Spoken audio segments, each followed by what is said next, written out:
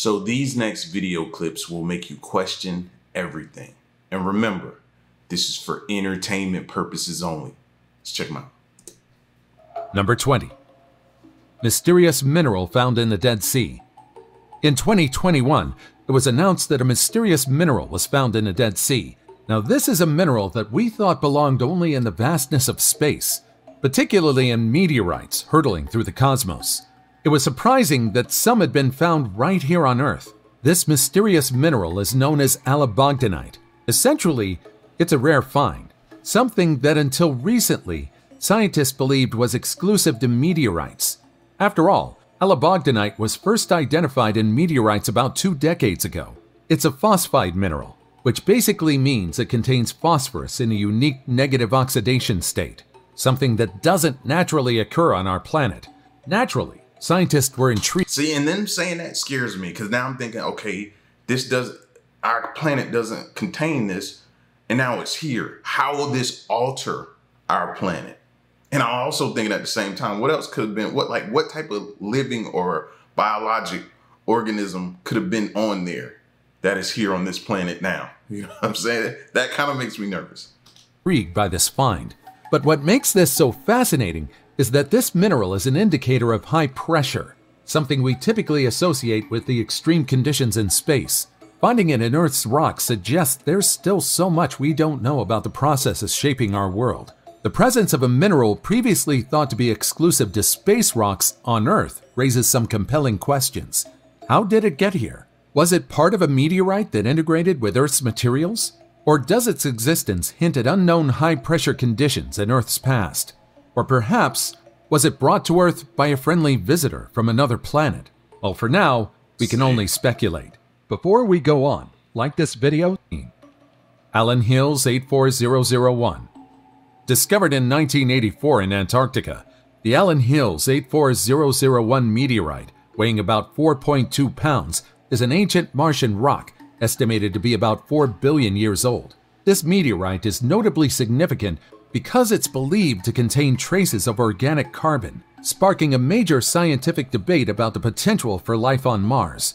After all, there shouldn't be any traces of this element on the planet, or at least, that's what we believe. And so, the crux of the debate lies in the origin of this organic carbon. Some scientists argue that it could result from abiotic processes, such as volcanic activity or impact events on Mars. These processes do not involve living organisms, but can create organic compounds.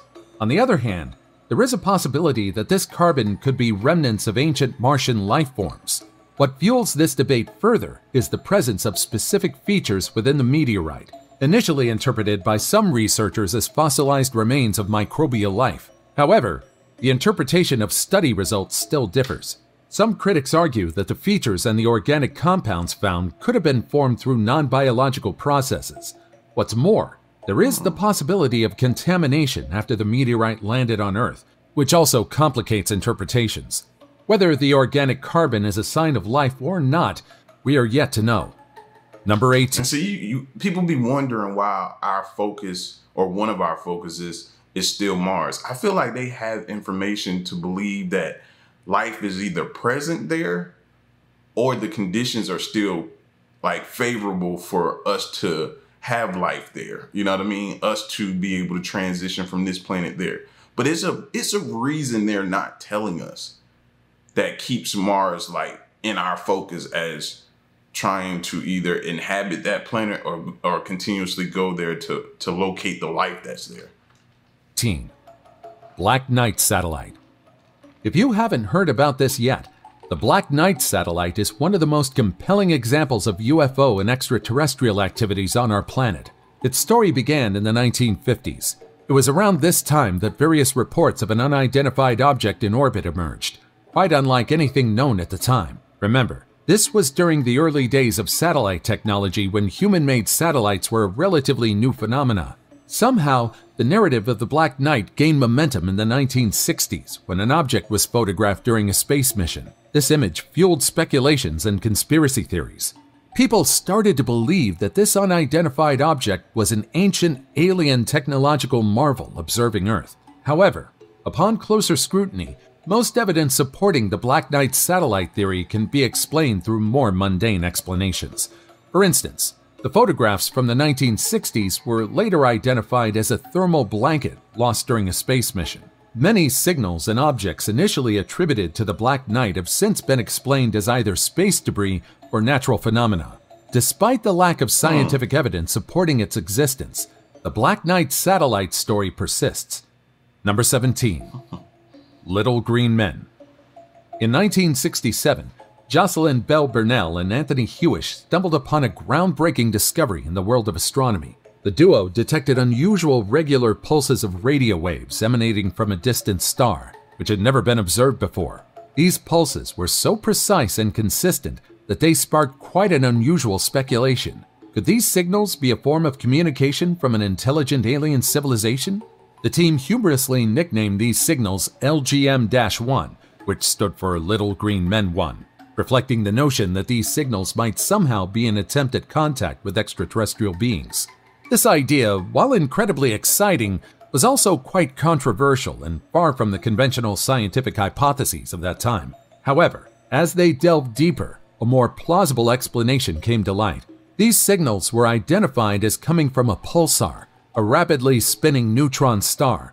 Neutron stars are the dense remnants of massive stars that have undergone supernova explosions.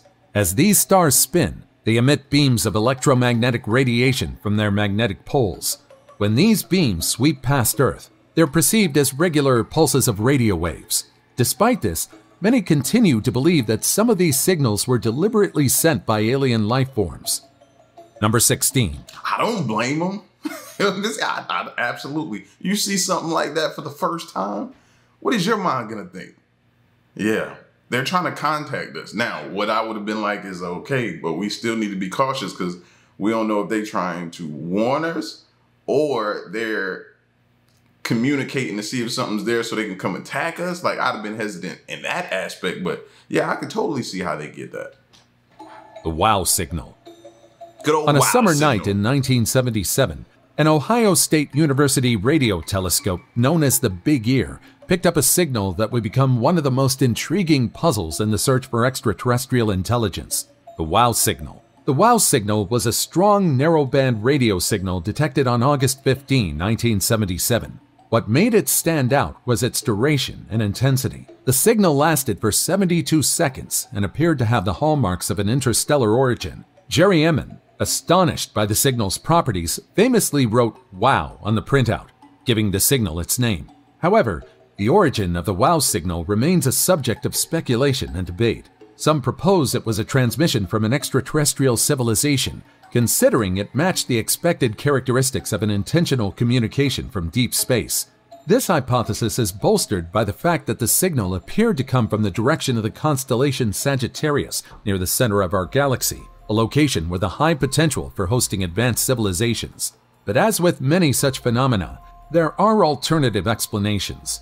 Some scientists have suggested that the signal could have resulted from natural space events, or even reflections of Earth origin signals from space debris. Despite numerous attempts to detect it again, the wow signal remains a unique event, not observed since that night. Number 15. The Moai of Easter Island. The Moai of Easter Island presents one of the most enigmatic and fascinating... I don't care how many times they show that to me, bro. That's always gonna look strange and weird to me, man. Like, even the history surrounding it, and I know the history of it, it just looks like, yeah, no, no thank you. Archaeological mysteries of our time. Initially, when these colossal stone statues were first encountered by Europeans in the 18th century, their existence on a remote and seemingly resource-poor island was incredibly perplexing. The Moai, predominantly known for their oversized heads, are found across Easter Island, known locally as Rapa Nui, and have long been a subject of speculation. Over the years, our understanding of these statues and the civilization that created them has grown significantly. Archaeologists have determined that the Rapa Nui people carved the Moai between the years 1250 and 1500. Contrary to popular belief, we know who created these heads, but the question of how and why remains. These big heads were crafted from volcanic tuff, a type of compressed volcanic ash and basalt, and were then transported around the island, a feat that has led to various theories about how such a task was accomplished. One prevalent theory suggests that the statues were moved upright in a walking fashion using ropes. Another theory posits that they were laid on wooden sleds and rolled along on logs. These monumental efforts indicate that the moai held great significance for the Rapa Nui people, possibly serving religious or ancestral symbolic purposes. However, the question that remains somewhat elusive is why the Rapa Nui people created such a large number of these statues. Over 900 moai have been documented, which is an astonishing number considering the island's limited resources and small population. Some theories suggest that the construction of these statues was a form of ancestor worship, or a display of clan prestige and competition among the different groups on the island. However, some believe these heads were created with the aid of creatures that aren't from our planet. Number 14. Just watching them try to move that thing made me tired, bro. Made me exhausted. Just seeing them attempt to move one. And he talking about there's several hundred of them? Bro. Oumuamua. Oumuamua is one of the most mysterious visitors that have passed through our planet. Initially, it was identified as an interstellar comet. However, its unusual characteristics soon set it apart from typical comets or asteroids. One of the most intriguing aspects of Oumuamua was its shape. Observations suggested it was unusually elongated, much more than any known asteroid or comet in our solar system. This unique shape led to various hypotheses about its origin and nature, like for instance, if it's a spacecraft controlled by alien creatures. Another curious feature was its acceleration. Oumuamua seemed to speed up as it traveled away from the sun, a behavior that's somewhat typical for comets, which accelerate due to the outgassing of volatile materials. However, there was no visible evidence of outgassing from Oumuamua, which made its acceleration quite baffling. Think of this outgassing as something similar to what a jet plane lets out as it zooms across the sky. Basically speaking, Oumuamua seemed like it was being powered by a force within. These peculiarities led to speculations that Oumuamua could be an artificial object, perhaps an alien probe. However, most scientists believe that natural explanations, although not yet fully understood, are more likely. Number 13. The Dropa Stones. The Dropa Stones are yet another captivating enigma from the annals of purported ancient mysteries. Initially, the story of the Dropa Stones emerged in the 20th century, supposedly involving a series of circular stone discs found in China, which were said to date back thousands of years. The narrative around these stones is filled with claims of incredible origins and undecipherable messages.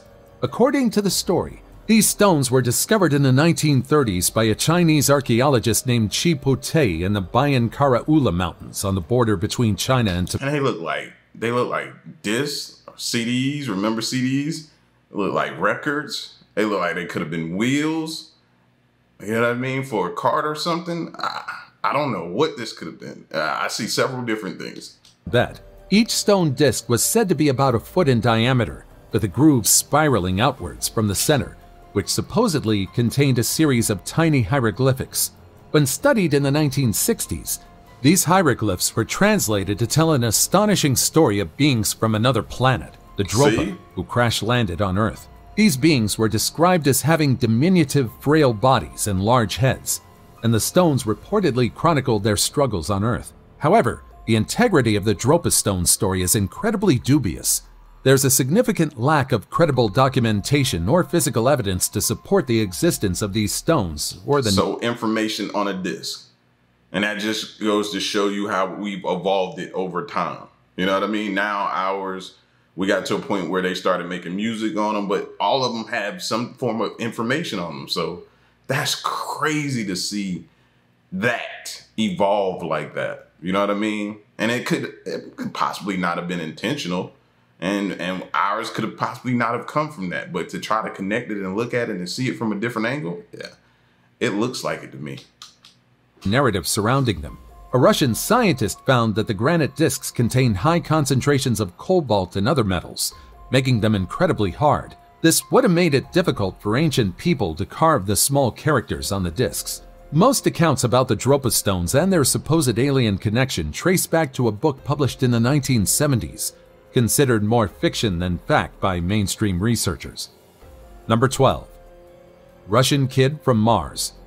Boriska Kiprianovich is a young Russian who's been stirring up quite a buzz with his extraordinary claims. Imagine being a kid and telling everyone you used to live on Mars. It sounds like something out of a sci-fi movie, right? But for Boriska, this is his reality, or so he claims. From a very young age, Boriska started telling his parents about his life on Mars. He talks about Mars suffering a catastrophic war, advanced Martian technology, and even space travel. And his tales didn't stop at Mars. He also shared insights about ancient civilizations on Earth, like lost continents and hidden knowledge, which is quite impressive for someone his age. While it's a story that captures our imagination and makes us wonder about the mysteries of the universe, we really can't take Boriska's claims as the immediate truth. It's possible that Boriska's knowledge about space is just fueled by his wild imagination, but several believe that just like what he claims, he really is from another planet. Number 11. I would believe him. I ain't gonna lie to you. I believe him. You know what I'm saying? Some kind of way. I don't know. And I think they need to figure it out. Because he could be the one that has the answers. He could be the one. That might be Neo. Or the Oracle. One of the two. The most mysterious book in the world. The most mysterious book in the world is a title often given to the Voynich manuscript, an ancient book filled with writings in a language or code that no one has been able to crack. It's named after Wilfred Voynich, a Polish book dealer who purchased it in 1912. However, the manuscript is believed to be from the 15th century, and it's packed with bizarre illustrations of unknown plants, astronomical diagrams, and strange human figures.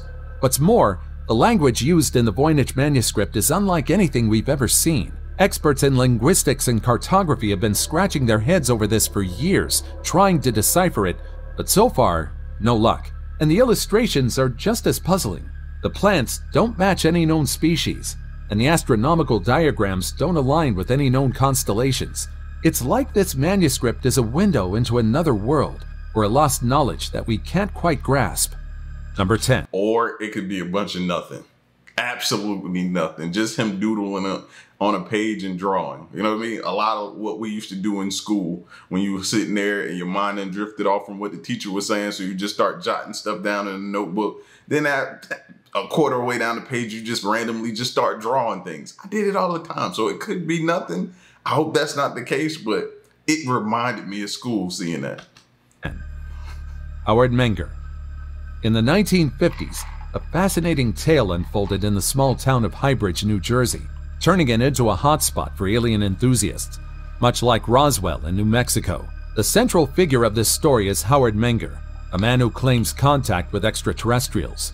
Howard Menger, who lived from February 17, 1922 to February 25, 2009, positioned himself as a contactee, a term used for individuals who claim to have encountered friendly aliens and even taken rides in their UFOs. In fact, he even wrote books about it. He and his wife Connie described their encounters as primarily positive and pleasant, deviating from the more ominous and mysterious tones often associated with UFO sightings. I'll let you be the verdict on whether Menger's experiences are indeed authentic. Number 9. The Russian UFO Tooth Wheel. In a coal mine in the Ukrainian city of Donetsk, miners came across something baffling. Buried deep within the earth at about 3,000 feet, they found a curious artifact, a wheel that appeared to be made of metal. But this was no ordinary wheel. What set it apart was its supposed age, an astonishing 300 million years. How could such an object, seemingly a product of advanced engineering, exist so long ago? This question has stumped many and fueled wild speculations. How could this metal that was deliberately made exist 300 million years ago? A time when humans didn't exist on Earth to begin with. Could it be a sign of extraterrestrials? Or a race that lived here before us and left? To this day, this metal piece is still considered just a misplaced piece of metal, but some continue to believe it was left behind by extraterrestrials who visited us millions of years ago. Number 8. When you can't explain it, you blame aliens. That's our formula. That's our pedigree. The Ubaid Lizard Men. The story of the Ubaid Lizard Men takes us back to the excavations at Ur from 1929 to 1930. Here, archaeologists unearthed clay figurines from the Al-Ubaid II period. a pre-Sumerian era in ancient Mesopotamia. What makes them stand out are their distinct lizard-like features, depicting humanoid bodies with reptilian characteristics. They were found in various positions, including male and female forms, and their precise purpose or symbolism remains a mystery to this day. What's fascinating about these figurines is that they don't seem to fit into the conventional understanding of religious or ritualistic artifacts of that time. Are they holding an animal? Y'all see that? It's like he's cradling or holding either a baby of his or an animal or something. I'm thinking it's a baby. This is crazy. I've never seen this before. Their postures, including a female figure feeding their young, suggest a different purpose, perhaps more mundane or even domestic. This ambiguity in their interpretation has left many questions unanswered about what these Ubaid lizardmen represent. The Ubaid period, named after the Tel al-Ubaid archaeological site where these artifacts were found, is recognized as a significant era in Mesopotamian history. It predates the well-known Sumerian civilization and is noted for its advancements in city construction and temple building. Number 7. We need to figure that era out. We need to go back and go, first of all, where did they locate this at? And we need to start digging and see what else we come across that's similar to this and trace it back to that time and figure out what was going on. I need explanations for that because we've heard the conspiracy theories about reptilian people and different things like that. Now, you might have been on the fence about it until you saw that just then, and it might, you know what I mean, bring you off that fence a little bit. Alleged UFO crash in Antarctica. In the vast icy expanse of Antarctica, a peculiar image captured on Google Earth sparked speculation among UFO enthusiasts. This intriguing case centers around South Georgia Island, located off the coast of Antarctica in the Atlantic Ocean. Here, a satellite photo revealed something unusual, a long, cigar-shaped object that appeared to have slid across the snow, leaving a distinct trail behind it. This image quickly caught the attention of alien hunters and UFO researchers. Some claimed that this object, estimated to be about 160 feet long, was a crashed extraterrestrial craft. The narrative suggested that the object had collided with the side of a mountain on South Georgia Island before sliding across the icy surface, creating a noticeable track in its wake. This theory was fueled by narrations on other popular conspiracy channels where commentators speculated about the possibility of a UFO crash landing on the snowy surface below. But with its location, it's impossible to immediately physically travel to the alleged wreck just to verify whether the satellite really did capture an alien mothership in the snow. I guess it's still impossible to verify that the mysterious object in the satellite image is a spacecraft from another world. But conspiracists believe that Antarctica, being one of the most isolated places on our planet, could be a spot where extraterrestrials visit to gather more information about Earth. I know just how outlandish this sounds, so perhaps we should take these theories with a pinch of skepticism. Number 6. Antikythera mechanism. World's first computer right there. Antikythera mechanism, an ancient device of Greek origin, is a marvel of engineering that predates known advancements by centuries. Discovered in a shipwreck near the small Greek island of Antikythera, this device has been dated to around the 2nd century BCE. It's essentially an ancient analog computer used to predict astronomical positions, the movement of the planets, and the dates of future solar eclipses. This mechanism, containing 30 metal gears, worked harmoniously to calculate and display information about astronomical phenomena, making it the first known example of such a complex mechanism. The sophistication of the Antikythera mechanism was so advanced for its time that it's led some to speculate about its origins. It's been suggested by pseudo-archaeologists that this device was not the work of ancient Greeks, but rather the product of a more advanced civilization, possibly extraterrestrial in origin. This theory suggests that extraterrestrials, or individuals from the future, may have introduced this device to Earth as a hint of their presence. However, mainstream historians and archaeologists have primarily dismissed this theory. After all, our ancestors have proven time and time again that they were capable of more than what we initially expected of them. But who knows? This brilliance just might have been assisted by something not from our world. Number 5. Maybe we already know that that's a computer system and they just don't want to tell us. Because then that changes the whole dynamic. They will have been more advanced than us. They would have been. That changes everything. If we find out or have found out that that's a computer, that's a game changer, man. Mysterious zigzag patterns in the desert. In 2011, users of Google Earth and Google Maps stumbled upon an unusual sight, zigzagging white lines creating intricate grid patterns in the desert. These peculiar formations sparked widespread speculation. For a time, many believed these were messages from extraterrestrials, given their precise and unnatural appearance. However, some experts claim that there's a high possibility the strange markings were man-made. After all, the patterns are reminiscent of a site used as calibration targets for spy satellites. Now, I don't know which one is more disturbing, a message from aliens or solid proof of spy satellites being operated by not one, but most likely several countries. However, if the latter is true, the presence of such large targets in the Gobi Desert also suggested that China's spy satellite cameras might have relatively poor resolution, as one target was estimated to be about 0.65 miles wide and 1.15 miles long. So is this just a cover-up story to hide that the aliens have indeed been trying to communicate with us? I'll let you be the judge of that. Number 4. Man being targeted by aliens. What? Meet Radovok Lajic, a 50-year-old man who claims to have experienced something truly out of this world. His tale? Being targeted by aliens through a series of meteorite strikes on his house. It sounds outlandish, but once you hear his story, it does make sense why he would think he was being attacked. This bizarre saga began in 2007, and by July 2010, Logic's house had been hit by meteorites not once, not twice, but 6 times. Each strike added to his conviction that extraterrestrials were somehow involved. The odds of a house getting hit by a meteorite once are slim, let alone 6 times. The rocks that bombarded his house were indeed confirmed to be meteorites by experts at Belgrade University.